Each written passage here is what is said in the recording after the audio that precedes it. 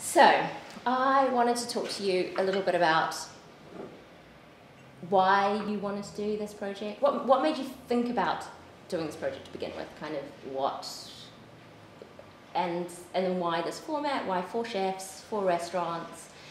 Yeah. You know, obviously I'm working at Duck and Waffle. There's a lot of talented chefs that create dishes that go on the menu, and what we have at Duck and Waffle is a different kind of scenario where we've managed in the 2.5 years we've been open to create quite a few signature dishes. Now, we did a dinner at the Beard House in New York, and when we were going through the menu, I had to stand up in front of everyone and go through the menu and the inspiration behind the dish. And as I was talking about it, I realised that of the 5 courses, only one of them was mine. It's great because the other guys that created the courses were the chefs that came out with me to cook. But it just goes to show that it is very much you know, a kind of a community of ideas and thought that contributes to everything. So the idea was to then create something that allowed them to get the credit that they deserve. To allow them to understand that, the idea was to create a platform to do that, which was a dinner.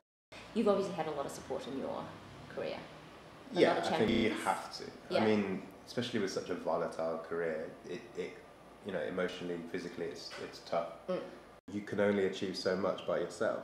And that's what I've learned a lot in Duck and Waffle. It's not a case of coming in, peeling vegetables, searing meat, serving it. Yeah. There's so much more to it these days, and I think chefs can grow a lot more when they understand that there is more to it than that, which is understanding other people, other languages, other cultures. People like to see, whether it's artists or musicians or whatever, just sort of grow and develop and hopefully feel like they're a part of it. Yeah.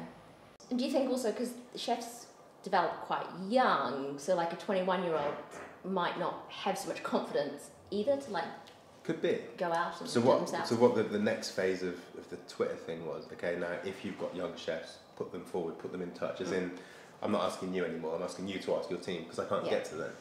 And once, originally it was quite difficult to get through, and once I think that little barrier was broken, then we've got lots of chefs and people who are understanding. But then the idea is, you know, you may see this, the next Sat Baines.